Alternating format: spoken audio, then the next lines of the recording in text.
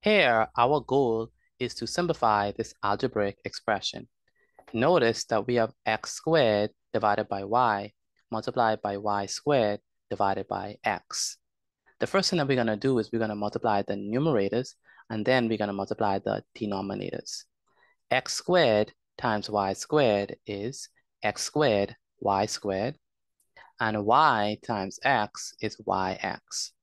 Next, we're going to expand the numerator. Indeed, x squared is x times x, and y squared is y times y. At the bottom, which is the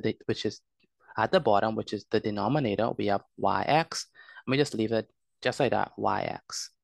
Notice that we can cancel. This x cancel with this x, and this y cancel with this y. And so the numerator, we have x times y.